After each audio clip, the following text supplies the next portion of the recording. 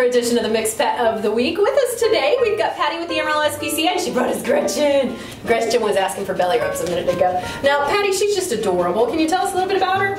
We don't know a whole lot about Gretchen because she was actually found as a stray. We're guessing she's about 4 and some kind of a little terrier mix. But she has lots of energy.